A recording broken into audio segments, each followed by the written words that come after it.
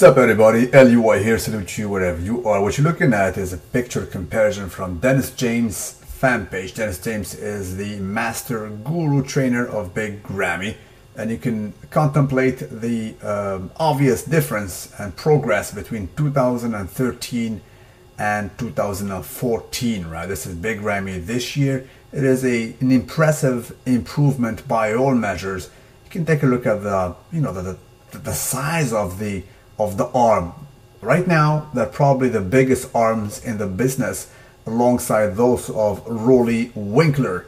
However, Big Ramy is still bigger, yet more aesthetic with a controllable waistline and way more better wheels, and the overall package definitely better. That's why he places higher. Anyway, both arms progressed. There is no doubt about it. Look at the tricep sweep.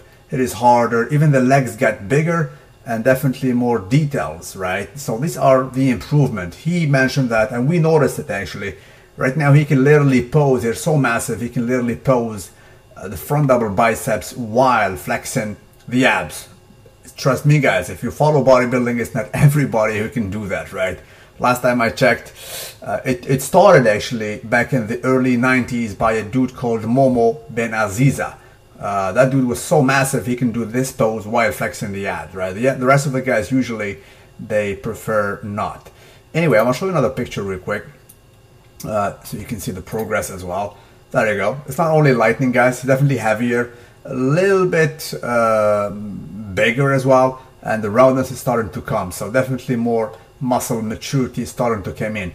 He is 30 years old now. He's 30 since few days, and has been training for a little bit, a tiny bit more than 4 years, straight up, right?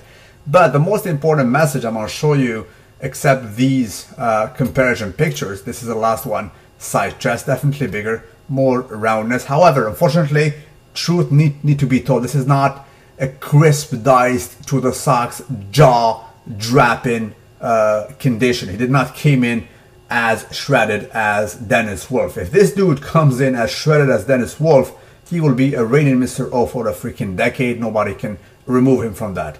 But the reason, and I spoke about this, I was the first one to mention it on YouTube, because I heard news about it, and this is the proof. Look at it, guys. It is 5 minutes old. You can read here, 5 minutes old by Dennis James, right? This is the injury he sustained about 4 weeks prior to Mr. Olympia in the hamstring, serious injury.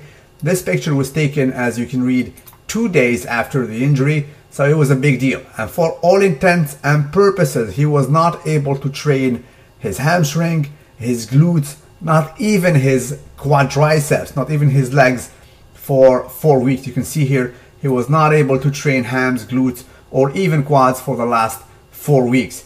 Of course, Dennis James, being a professional trainer, he did not want to mention it prior to the show to not create an excuse. He said,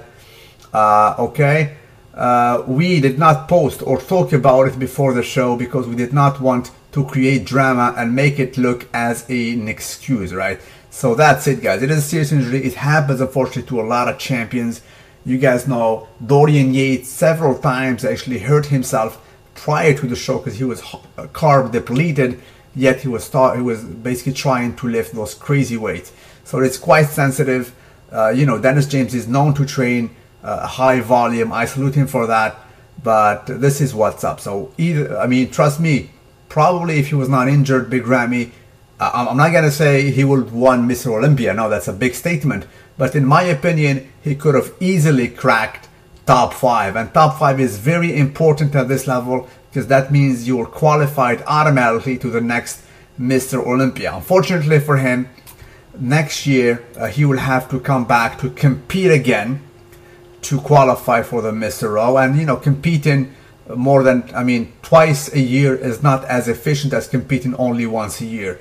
But in my reckoning, if all goes well, if he does not hurt himself and he dial in properly, this dude here, he cannot stop him. Look at the front double biceps I mentioned. Phil Heath, back in the day, if you go and take a look at the picture in 2011, he was able to do a front double biceps while flexing the abs. However, this year, as I mentioned and as you guys noticed, his midsection is taking its independence like it is senseless, like it is Scotland. That's what's up. So big props to Big Ramy. Even though he placed 7, he has what it takes to be a reigning Mr. Olympia for few years in a row if all goes well. Salute you wherever you are. Don't forget to like the video and tell me what you think about it. God bless you all day and daily.